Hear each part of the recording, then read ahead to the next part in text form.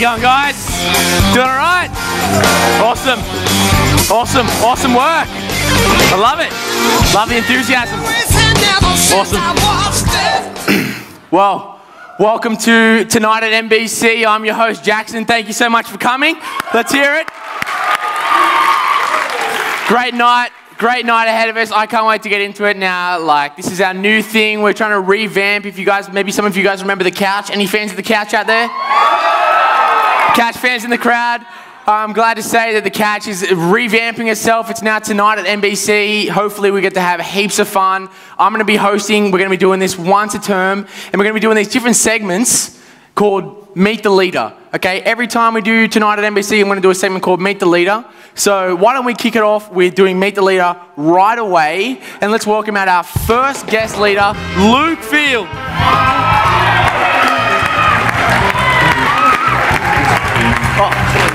How you going? Doing all right? That's all right. Take a seat, brother. Thank you so much for joining us. Now, this is Luke, everyone. He's going to be our first guest for the Meet the Leader segment. How you feeling? Feeling great. Feeling good? Yeah. That's good. Looking forward to it. Awesome. Well, before we even get into any of this, one of the things that we're going to be doing when we play, when we do Meet the Leader, is we're going to play a game, and it's going to be like this test sort of a game. We're going to be tracking our scores on the scoreboard here. This particular game, Luke got 4. He's at the top of the leaderboard. Brett got 3. I come a strong score with 1, coming in a strong last. Thank you. Well done. Strong score of 1. Okay, the aim of this game is if you look to your right, there is a basketball ring up there. Now, the idea is to get in as many objects into the basketball ring in 30 seconds. Now, I'm going to get Luke to bring out a box of items. Excellent. And we're going to get a timer on the screen in a second. Finchy, are you ready? Luke, do you understand the rules of the game? Yes. Okay, are you ready to play? I'm ready. All right, guys. Now, I need you to help count him in. He's got 30 seconds. 30 seconds to do it. Finchy, when you're ready, let's get it going. Wait a second. Wait. 4, 3, 2, 1. Let's go, Lukey. Come on, brother. Come on, Luke. You got this. Has he got one yet? Come on, Luke. You got this, brother. The teddy bear. He's gone for another bear. Oh, he's gone for a strong. Oh, come on. This is good. This is good. You got this. 13 seconds. Oh, 10 seconds. Come on. You got this. Oh. What's he gonna get? 3, 2, 1. Sorry, the timeout. Wow. Sorry to say, Luke. Wow. Take a seat, brother. You can relax. You did happen to get a strong score of 0 coming in behind me. Give him a round of applause. I'm gonna write the score up now. Luke F with a strong 0. Excellent work. Luke, do you want to just pin that on the board for me in the right position, if you don't mind, please? So we're just going to get on with the show. Excellent. Just, that's right at, at the bottom. Oh, at the bottom, please. Just, underneath me. No, underneath me. Excellent. Just there. You got, let me hold this for you. Yeah, I got it. You got that? Yeah. Excellent. So we're just going to be keeping track of all the scores every time we get up a Meet the Leader. We might even start doing some segments with Meet the Kids. I don't know if you guys want that. Would you guys want that? Meet the Kids? Maybe we'll see. We'll see. Okay, so at the moment, this is where our leaderboard stands. Luke, you plays pretty well. Yeah. Anyway, let's get into some questions. We're going to interview Luke, see if we can learn a bit about him. Obviously, this is his first year leading. So I'm going to start out with an easy question. Hopefully you get this one right. Yep. What is your name? Full name? Full name. My name is Luke Edward Field. Luke Edward Field, excellent. Luke, who do you lead? I lead the Year 12 boys. The Mighty Dolphins. The Dolphins. Yes. Excellent. What do you do during the week? I work as a physio. Physio, excellent. How many rings, this is a crazy one, how many rings before you answer the phone? Oh, probably at least 3. At least 3. Yeah, keep them guessing for a while. Don't want to come on too strong? No. Excellent. Definitely. Okay, what do you currently keep under your bed? Under my bed? At the moment, I've got some guitar cases. Excellent, plays guitar. Ladies, she's taken, I'm sorry. What is your favourite sport to play? Favourite sport? Definitely not basketball from that. It's a shame. Strong 0. I play soccer during winter. Would be my favourite sport. And then in summer, I enjoy cricket. Cricket, excellent. Yep. Okay, what made you become a leader here at youth? Yeah, pretty much Luke was like, you have to be a leader. And forced me to do it. Forced you in? Twist your arm? Yeah, that's right. Yeah, excellent. But I enjoy hanging out with you guys on a Friday night. Playing lots of games and seeing you guys grow. And I think it's really amazing to see you guys with your relationship with God and see that grow and change as well, which is really encouraging. Excellent. And last question, can you tell us of a time where you've really seen God work through your life? Yeah, so there's a number of times that God's worked through my life in various different ways. But I think when I finished school, I always wanted to do physiotherapy, but didn't have the marks to do it. So I went through a different way, did different degree, and then God kind of directed me to keep going with that vision, and he kind of provided an opportunity to do physiotherapy. And then once I was finished with uni, I had a list of all these places I could work, and I could have ended up being sent to the country somewhere, and God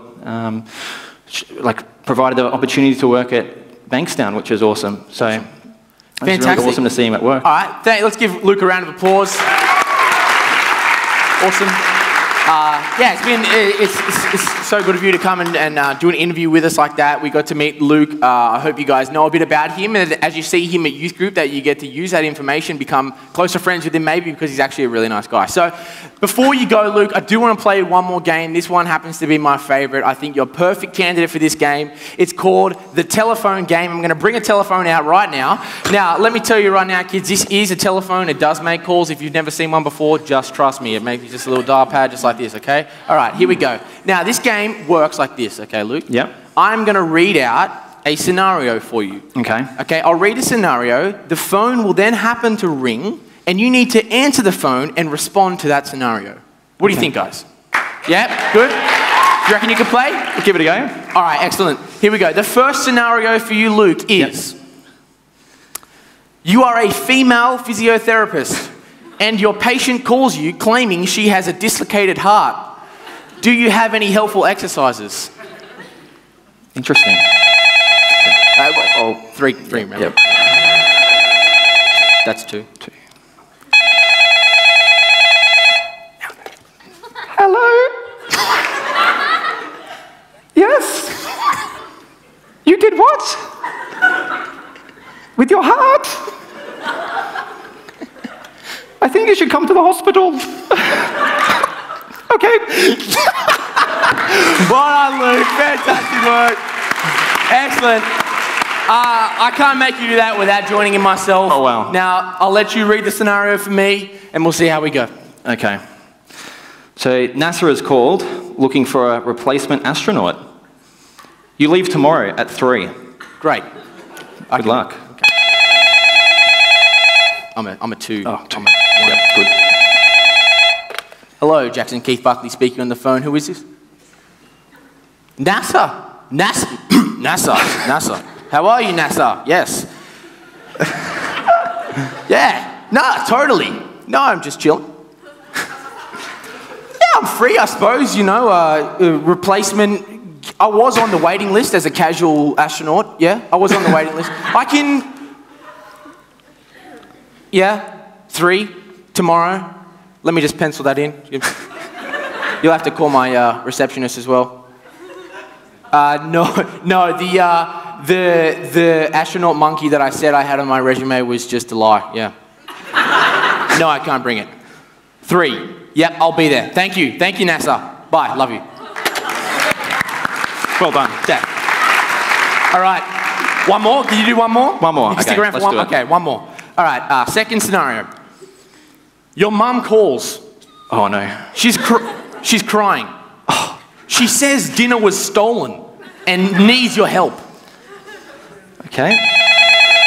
Oh, yep, 3.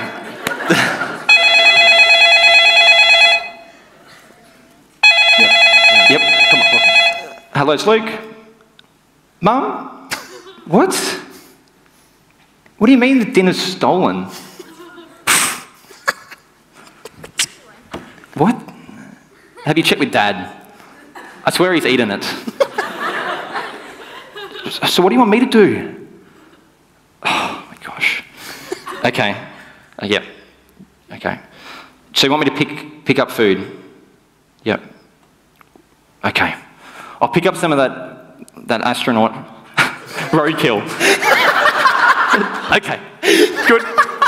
Bye. Oh, well done. Let's give a round of applause to Luke. Hey, Luke. Thank you. Let's say goodbye to Luke as he joins us. Thanks for having. Come around, brother. See you later. Oh, well, too funny. Way too funny. Big props to Luke. Big props to Luke. He was our first Meet the Leader, and he was an excellent guest, don't you think? Fantastic guest. All right, guys. Just before we move on with the show, I want to quickly reflect on the term we've had. It's been a good term. You guys reckon it's been a good term? You're enjoying yourself? It is the last week of youth, I'm sorry to say. Let me hear it. Oh, yeah, sorry. Last week of youth. But as we reflect, also last week, what was it last week? Can anyone tell me? Last week? Not at youth, just last week in general. Easter, right? And we've been looking at Easter, and in our pods, we've been looking at the Easter story as well. Now, looking at this Easter story, we're going to be continuing to look into it tonight in pods, and more specifically, we're going to be looking at a man called Pontius Pilate. Now, luckily, with my connections here tonight at NBC, I was able to pull a couple of strings, and we've been able to invite the next guest as Mr. Pontius Pilate. Why don't you welcome him on in? Yes. Wow. Hey, bro. How are you? Pilate, Good to see you. Thanks. I'm good. Wow. Man. There we go. Excellent work. Oh, wow. Now, good to be here. Yeah. Tonight, NBC. Exciting, Yeah. right? Thank you for coming. I know you travelled a long way to Australia. Yeah. I took an Uber. Actually, it was pretty good. Took an Uber? Yeah. Excellent. They're pretty good service. Yeah. Anyway. Uber through time and space. Yeah. International Uber. Time travel Uber. Do you know the Uber driver Matt Harris? Oh, I've heard of him. There you go. I know. He's a leader here. I've got a mate who's an Uber. Yeah, he's actually here. Apparently. An Uber driver. So anyway, glad you could join us. Thank you for coming onto the show. Now, we've got you onto the show because we're looking at the prosecution of Jesus, or basically when Jesus was sentenced to death. Yeah. Now, I believe my sources have told me that you had quite a big hand in sending Jesus to die. I did. Really big hand. Right. So basically, my first question for you, Pontius, was what happened when Jesus was brought to you? Well, he was brought to me because there was all these accusations about him, and I needed to clear the air. So I had to ask him if these accusations were true. Right. And these accusations that were brought against Jesus were? He claimed to be the king of the Jews. And apparently to the Jews, this was like a big thing. Like, it's something you can't say. And if you do say something like that, it's highly punishable. Right. Yeah. Okay, cool. And so this highly punishable crime that Jesus supposedly committed, did you find him guilty of that crime? Look, he wouldn't give me a straight answer. I asked him, I said, are you the king of the Jews? Do you claim to be the king of the Jews? And all he said was, you say that I am. Like, I asked you a question. He didn't really answer the question, so I didn't really know, right? But the Jews, they were furious. They were angry, and I didn't know who this guy was. Apparently he was from Bethlehem, some small town somewhere. I'm not going to trust this guy. I'm going to trust the Jews. I know the Jews. Right. So you didn't really know if he was guilty or not, so why didn't you just release him? Yeah, look, I wanted to release him. I actually really did. Because, every year at the festival, we release one criminal, right? And so I put to the Jews to release Jesus. And you know what they said? Release Barabbas. I'm like, Jesus is right here, let's release him. So, yeah, I wanted to, but the Jews, they wanted Barabbas instead. But wasn't Barabbas like a well-known criminal? Like, why would the people want to release Barabbas? Yeah, he was a criminal, he was a murderer, but like, I think apparently to the Jews, they saw him saying, I am the king of the Jews is just as bad as murdering someone. And look, I wanted to release Jesus. I didn't know if he was guilty or not, but the people, man, they demanded for his blood. They wanted to kill him. I wanted to save him. But, that's kind of how it goes. I'm not really proud of that, but it's what I did. So I suppose it really comes down to the pressure that you were under to make the decision that people wanted you to make. It's hard being governor. Wow. There you go. Well, I really appreciate you coming on the show, giving us that insider opinion. No worries. Please, why don't you thank Pontius Pilate for joining us on the show. Thanks, mate. Thanks, bro. Next time. Excellent work. Okay, guys. Well, that's all we have for tonight at NBC. I'm so glad that you can join me for the first time we hosted the show. Why don't you give it up, and we're going to say goodbye, guys. See you later. Thank you so much.